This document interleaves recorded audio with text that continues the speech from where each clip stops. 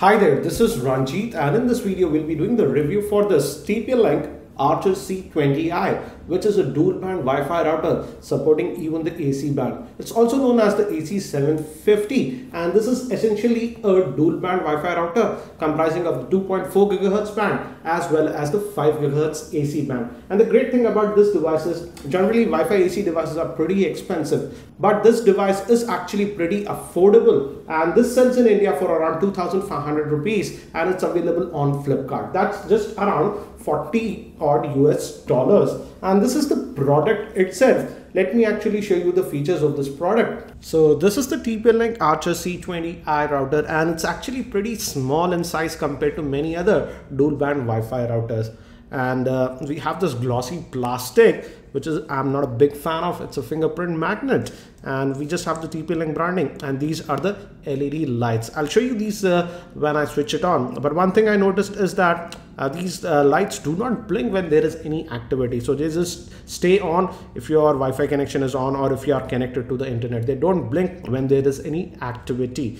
Moving towards the back, we have this design, and on the back we have the regular ports. This is for the power adapter goes in, and this is the WAN port where your internet connection would go. This is not an ADSL router. Your internet connection via the Ethernet port will go over here, and we have 4 Ethernet ports, and these are all 100 megabit ports. This is not a gigabit router, but again, considering the price point, I would say it is okay. And on this side we have nothing, but if we move on this side, we have the USB port. We also have the WPS button and the wireless on-off switch and a physical power on-off button. Another good thing is that I also did test the WPS functionality of this router by connecting it to a Wi-Fi repeater, and it worked actually pretty well. Now if we move to the USB port, you can connect pen drives and portable hard drives to this router, and it can act like a local network storage. And I did test it with this thumb drive, and I would say the performance was pretty decent. The good thing is that it also has a media server,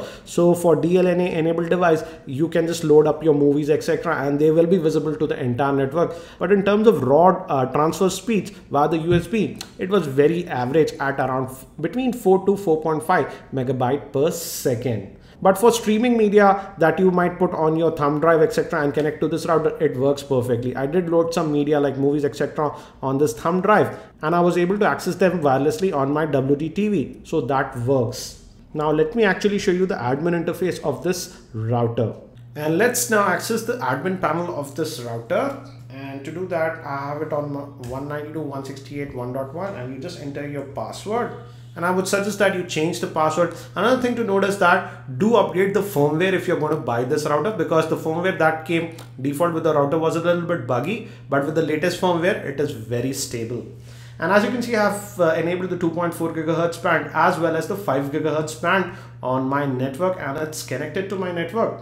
And from here you can enable the 2.4 GHz or the 5 GHz band. If you don't like to enable the 5 GHz band, you can just uncheck it, but I've enabled both the bands. Also, good thing is that it does support the guest network, as you can see, and you can select between the 2.4 GHz or the 5 GHz band, and you can also limit the number of guests that you want on your network, so it's pretty nice. And it does support all the encryption standards like TKPI or AES, so no problems regarding that. And it also has support for IPv6. I don't have IPv6, but when it's there, this router does support that, so that's pretty good. And again, as I mentioned, it also has the USB drive, so you have further settings. As you can see, I am connected a USB pen drive, and you can enable sharing or FTP media to this one. And you can just go to, and you can also create user accounts to give access to this thumb drive, so that is pretty nice. And we have storage sharing, and even we have the FTP server. You can enable it or disable it. And we also have the media server, and it's really useful if you have DLNA devices. And I did test this a lot. I put a lot of content like movies, music, etc. on the thumb drive, and I attached it to this router, and then I was able to access it throughout my network with DLNA enabled devices. So that also works pretty well. So to sum it up, I would say the admin interface is fully functional, and it does provide us a lot of options. These routers are connected 24/7. So let's also look at the power consumption. And as you can see, it is consuming about 2.7 watts. It goes also up to about 3 watts when stressed. And I'm now going to connect the USB pen drive to the USB port, and that increases the power consumption to about 3.1.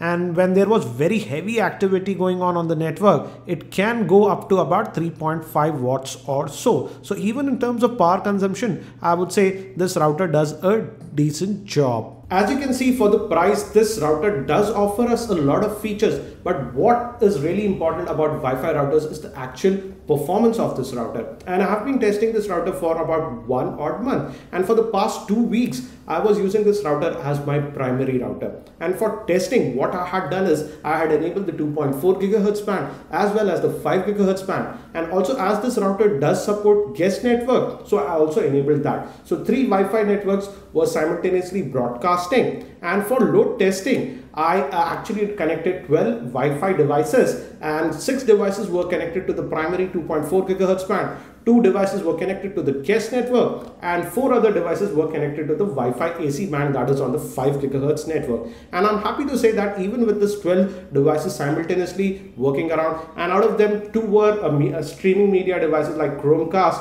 and my WD-TV, then also the router performed pretty well. And I did test this router continuously for about 10 odd days, and during the 10 odd days of testing, it did not exhibit any signs of overheating, or I did not even experience any reboot. So even with a lot of devices connected, this router did perform pretty well. Now when we talk about the Wi-Fi range, which is kind of very important, there also I had some good news. Even on the 2.4 GHz band, the Wi-Fi range was actually pretty good. It's comparable to some of the high-end routers that cost almost 4 or 5 times the cost of this router. Even on the 5 GHz band, the range was pretty decent, but do remember that the 5 GHz Wi-Fi range is not as good as the 2.4 GHz band. That is again same with almost any Wi-Fi router. Generally 2.4 GHz will give you a better range compared to the 5 GHz band. But as this router does support dual band, that is both the 2.4 GHz as well as the 5 GHz band can work simultaneously, I would suggest that if some of your devices do support the Wi-Fi AC band, keep them on the 5 GHz band and rest of the devices on the 2.4 GHz band. So overall, I would say I'm pretty impressed with this router considering the price to performance ratio. And in fact, I was so happy with this router that I have started using this as my primary router. Again, this product is available in India in online stores like Flipkart, etc. And if you're buying it from Flipkart, please use my link in the show notes. It does help the channel. And if you found this video review helpful, I'll appreciate if you can click the like button and also share this video with your friends. Thanks for watching. This is Ranjit, and I hope to see you in my next video.